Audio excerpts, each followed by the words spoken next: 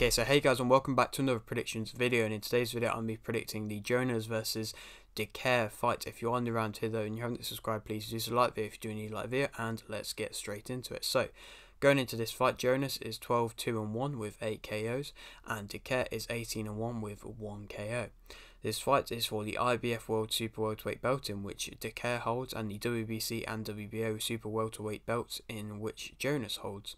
Jonas is coming off a big win via unanimous decision versus Bergholt, and Dicaire's last fight was a win via TKO in round 7 versus Lozano.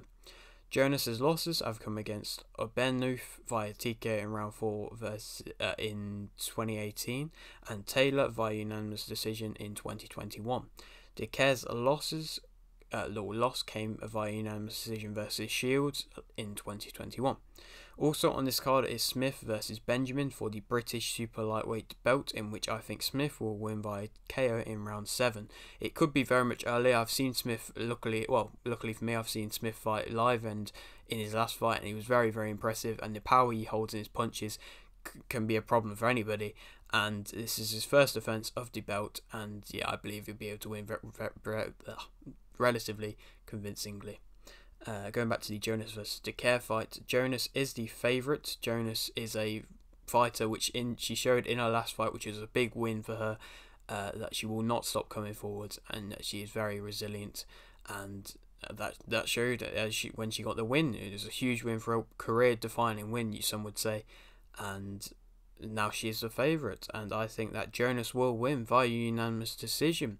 I think the way that she fought against Bergholt, it would be tough for anybody in the weight division to be able to beat her, and so she's definitely in the prime of her career, even though I believe she's 38, so even a little bit on the older side, but I still believe that she's in one of the best positions in her career.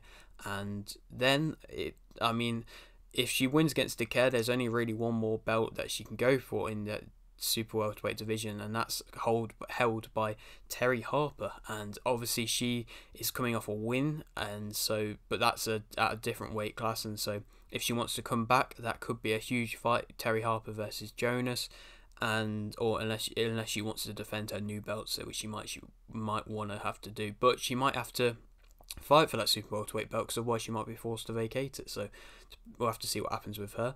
If she wants to go down the weight division, then McCaskill is there. Obviously she's now coming off a loss, but still she's there as a good option. She's still the undisputed champion at welterweight.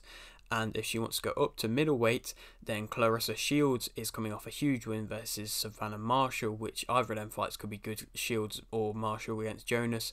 And if she wants to go up that weight division, it could be a good test for Shields, as she's kind of beaten a lot of people that could test her. But yeah, that is it for today's video. I hope you did enjoy. Like video if you didn't, like video, subscribe if you're new, and thanks for watching.